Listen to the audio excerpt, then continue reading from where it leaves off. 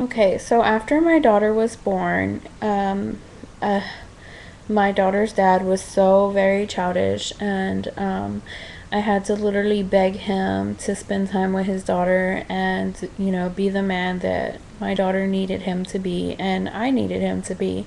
So, after a year or so of just dealing with the constant, please, spend time with your daughter, play with your daughter, love your daughter. Um, it was so hard. I felt like I was a single mother. He was childish to the point that he would go outside and play with my 8-year-old brothers and like play, not like, oh, your husband's cute. He likes to like spend time with the kids. No. He liked to be a kid and play like a kid for hours. Like he would be gone outside playing for hours while I was in the house taking care of my daughter. And I couldn't deal with that anymore. I just wanted out of that relationship. I don't think I've ever loved my daughter's dad. When I left him, I never looked back. I never cried, never missed him, never felt anything at all. I mean, when I was done, I was done, and I did not regret anything. I was just so done with him. And about a month later, I met my husband now, and we've been together. On the December 27th will be 9 years we've been together. So I went from one serious relationship to the other, and I am so, so glad I did. I love my husband, and he loves my daughter, and he's just awesome and amazing. I'm so grateful for him.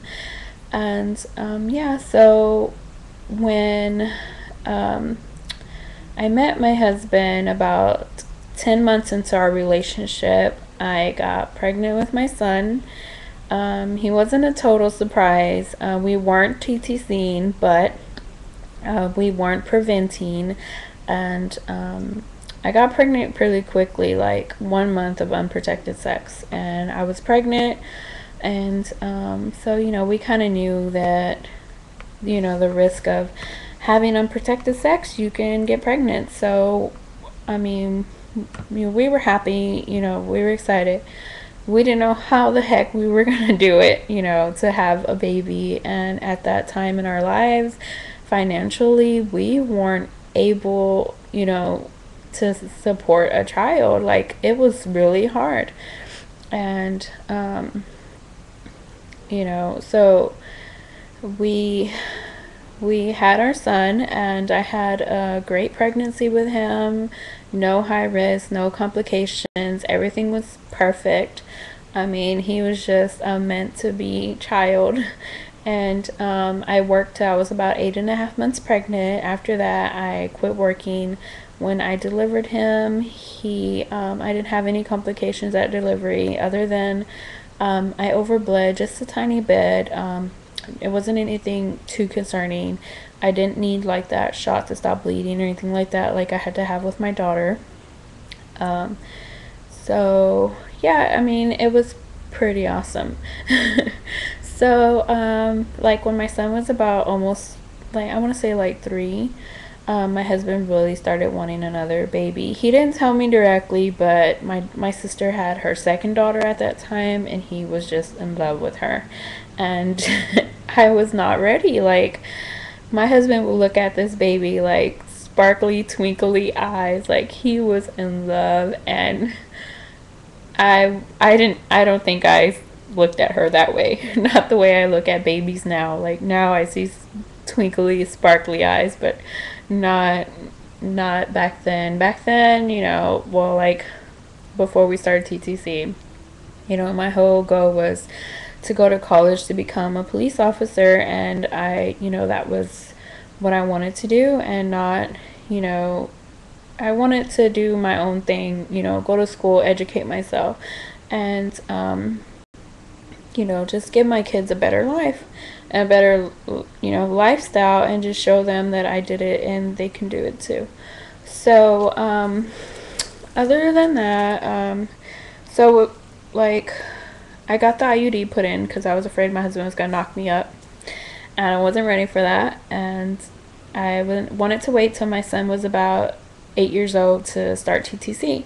Well, 2 years before, I got baby fever, and that was in 2010. I actually got my IUD removed after 2 years of having it.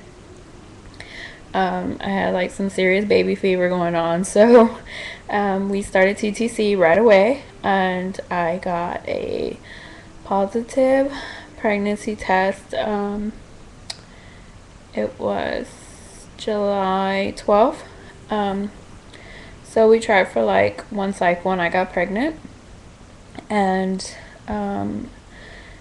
we actually had a miscarriage with that baby. And it was my second loss, with my first loss with my husband Carlos, but my second loss in total pregnancies.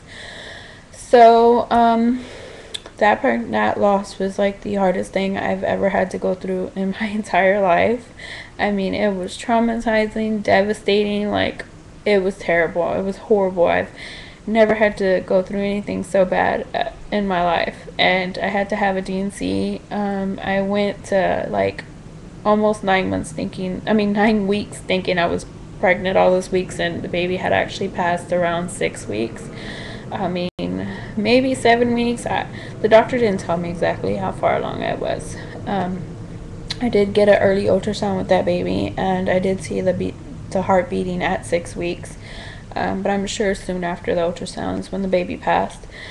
So I had to get the D&C, and I struggled with anxiety and depression really, really, really bad for a long time. And for a long time, for a long time. It wasn't like really, really long.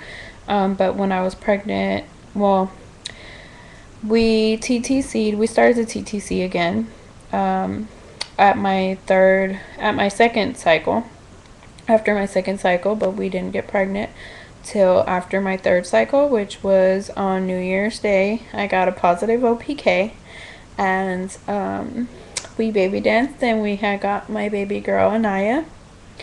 And I get emotional thinking about her.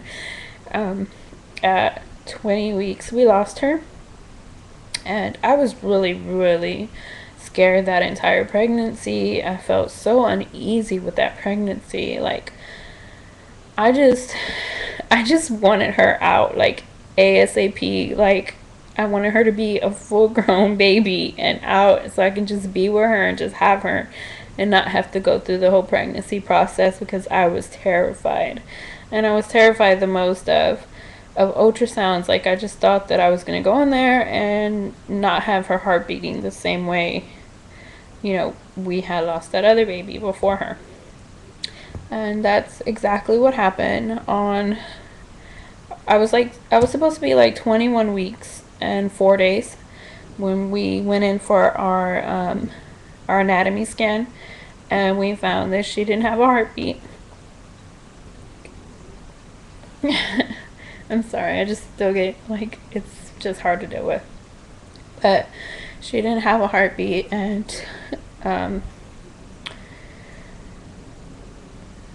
it was just devastating for my husband and I. We were there together, and I mean, we just pretty much lost it. It was really, really bad.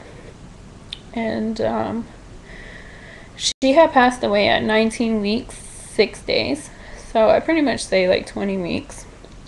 And I kept her inside of me for a few days because my daughter's birthday was coming up over the weekend, and I think it was like a Wednesday when we went in for the ultrasound, and I didn't go back to get induced to deliver her until that Tuesday. So I had her inside me for a while. I didn't have any complications, after having her, whatever. It took like 5 hours of labor, and it still hurt like a real labor. And I dilated, and I gave birth to my daughter. So, and that was May 24th this year. So okay, you guys, that's pretty much my history, and my 10 minutes is up, so bye.